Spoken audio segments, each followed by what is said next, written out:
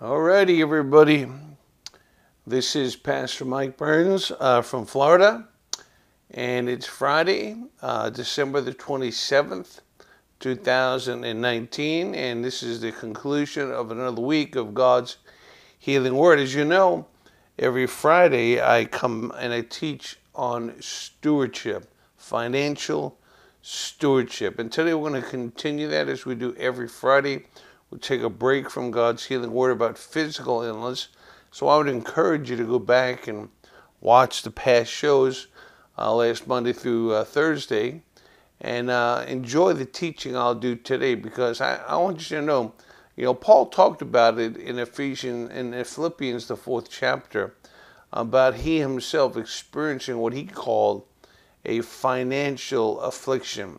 We just came through the Christmas season, and they're still tallying up what the vendors and stores and internet companies, what they've made. And supposedly this is another record-breaking year of the billions upon billions of dollars that have been spent by consumers, which is a strong signal that our economy is doing well and that people have expendable cash.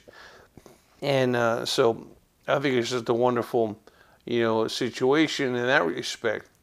But at the same time, people are more interested in blessing one another or giving gifts to one another than they are in giving to God and to His work in the earth that needs to be supported by believers everywhere.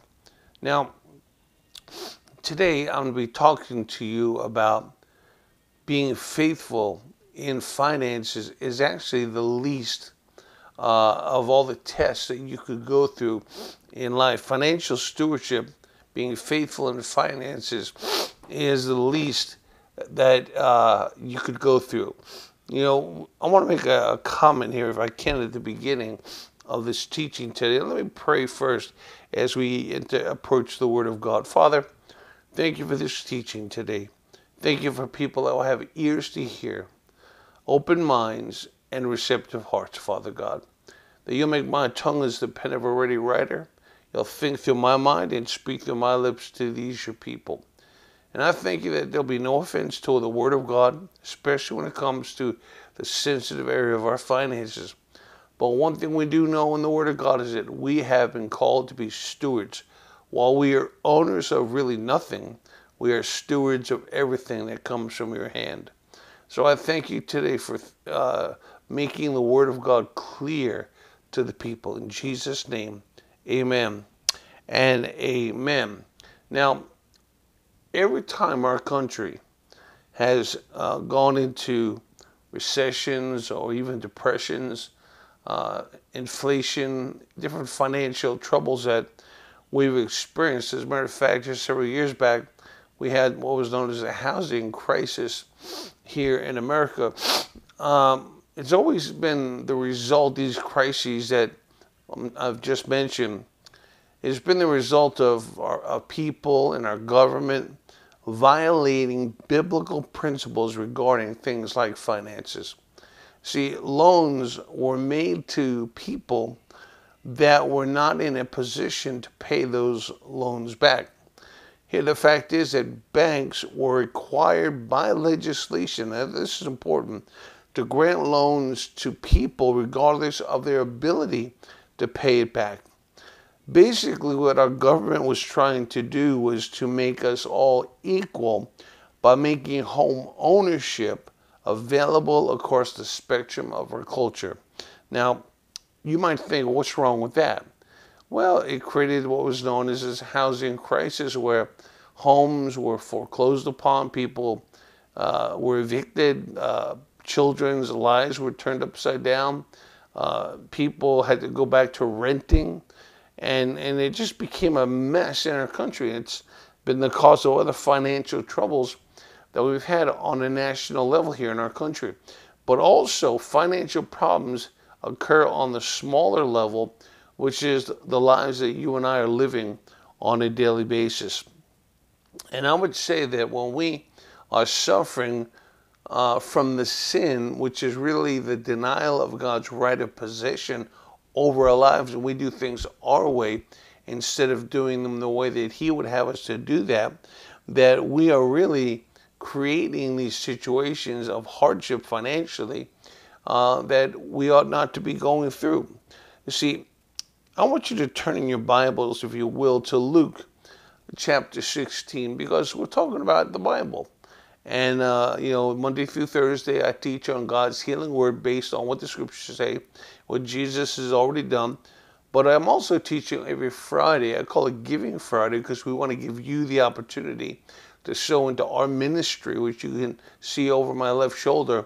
I have all that information there. You can text to give the words MJBMIN to 45777, or visit our website from the desktop version of our website, and you'll see the Giving tab in the upper right-hand corner where you can make your gifts today.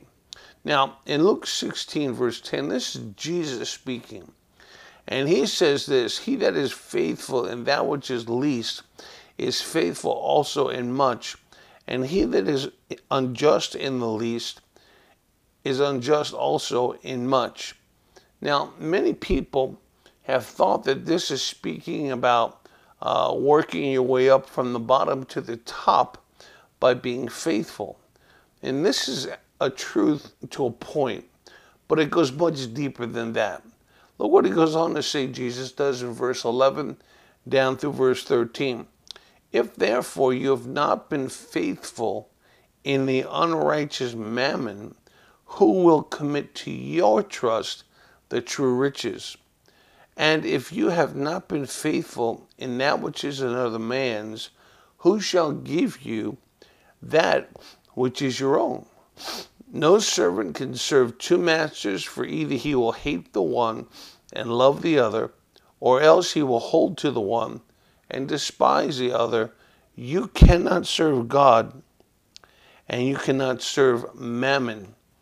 Now, Jesus could not be clearer in this portion of Scripture, because He's talking about money. Now, the word mammon, let me read this to you, help you, is a Chaldee, Syriac, and Punic word like Plutus for the money god, which is actually a demon god. Now, the slave of Mammon will obey Mammon while pretending to obey God. That's what Robertson Word Pictures says. Now, in other words, they won't even realize the self-deception that they are in, as it's like a drug or a spell that's cast upon them. Money is like a drug addiction. For instance, people that are gamblers, they can't really stop on their own. They've got this addiction to gambling and having to win the next big jackpot or the horse race or whatever. See, faithfulness in the area of finance, think about this now, is the least level of faithfulness when it comes to being a steward.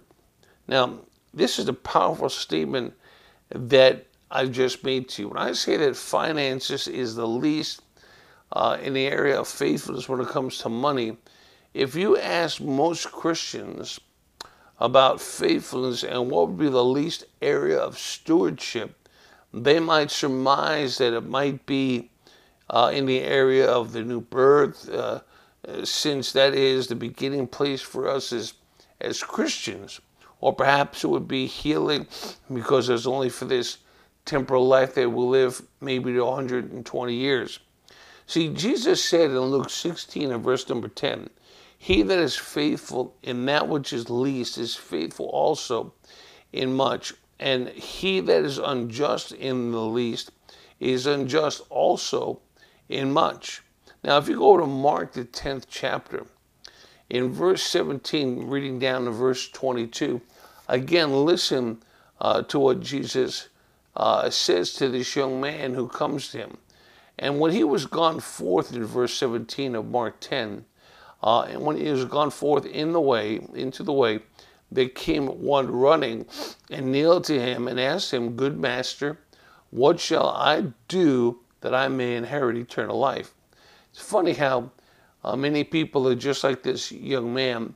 They ask God, say, what can I do to be healed? What can I do to be prosperous? What can I do to be saved? And this young man wanted to know what he could do to receive or inherit eternal life. And Jesus said to him, why do you call me good? There is none good but one, and that is God. You know the commandments: do not commit adultery, do not kill, do not steal, do not bear false witness or lie, defraud not, honor your father and mother. And he answered Jesus and said to him, Master, all these things have I done, or have I observed from my youth. Then Jesus, beholding him, I like this, he loved him, probably with a little bit of pity mixed in there, and said unto him, one thing you lack. Now, can you imagine coming to the Lord and asking him what you could do to inherit eternal life? And you've done all the commandments. Now, Jesus was answering his question based on Old Testament law. He wasn't answering his question based on New Testament grace. But he said, you're just lacking one thing. Boy, I tell you what, imagine if he said, well, you're lacking about 18 things. I mean, there's 613 commands in the Old Testament. He could have said, well, you're lacking about 225 of the things that need to be done. But Jesus didn't say that. He said, you're only lacking one thing. Boy, I tell you, talk about being close. He can't get any closer to this than other than possessing what Jesus was providing here. So Jesus said, you lack one thing. Go thy way, sell what you have, and give to the poor, and you shall have treasure in heaven. And then come, take up the cross, and follow me. And the young man was sad at that saying, and went away grieved. Notice his statement, for he had great possessions. Literally, you could say this, that actually great possessions had him.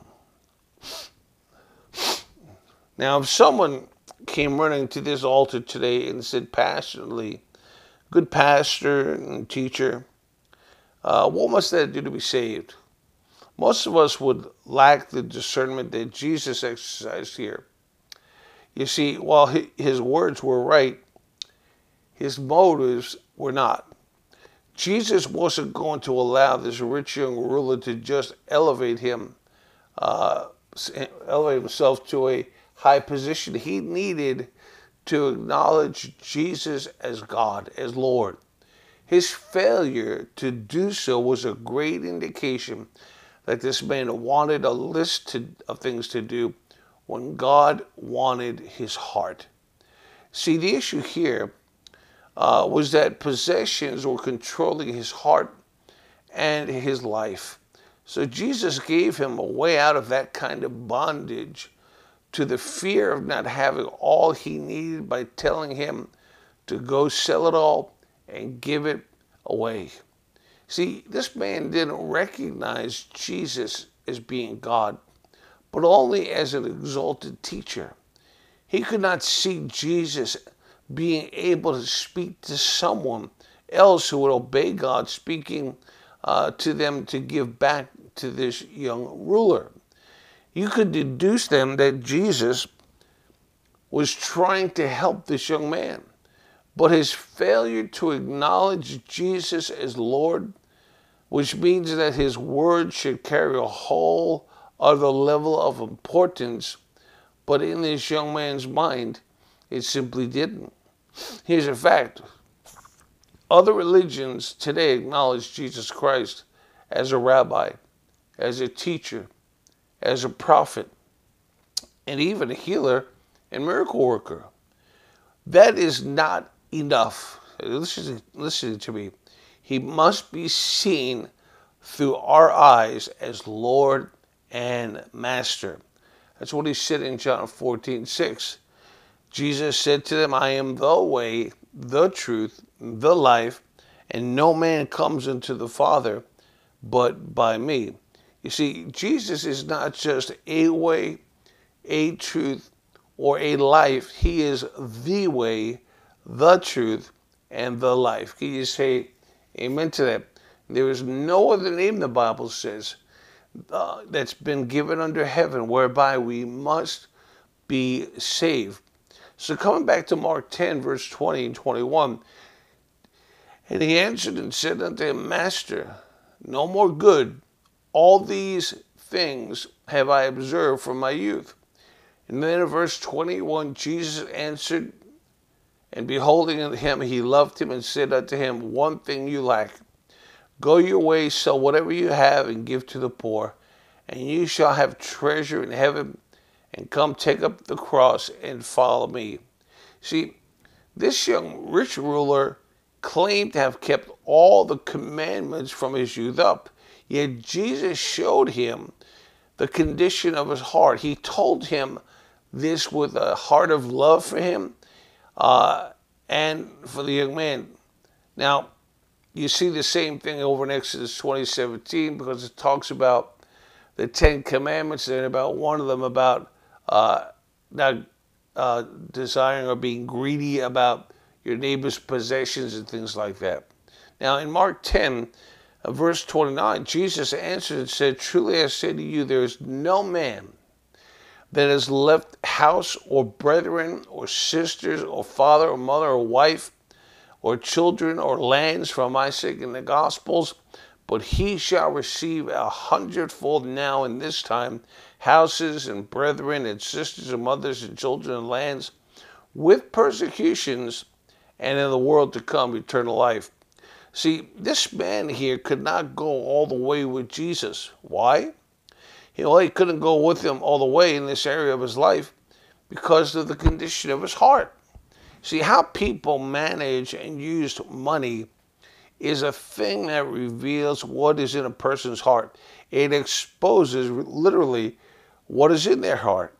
What's amazing is how certain people who talk about the need to help the poor actually do very little personally to help them. Those who have hundreds of thousands or even millions of dollars actually give less than 1% to the Lord's work. Now think about this. What they're doing is acting like the money they have is theirs to do with as they please. But you have to remember what we said at the beginning of the stewardship teaching over 10 weeks ago. We said stewarding money is the least of all areas of faithfulness required by the law of stewardship. Yet people today are saying this. They say they want to trust God for their healing or their eternal home in heaven. To me, this is an attitude of arrogance. This is where people have an inflated opinion of themselves, believing that while they have not learned to be faithful in stewarding finances, they have deceived themselves into believing they can trust God in other areas as well. You see, money is, and things that we value down here on earth, I would say that they're not quite as valued in heaven. For instance, the Bible says that streets of heaven are paved with gold. Here we use asphalt. But in heaven, you might think, if we ever on earth started paving our streets in real gold, you might say that's luxurious, or it's a waste of a precious metal like that. They say you can pay over $1,000 for an ounce of gold nowadays.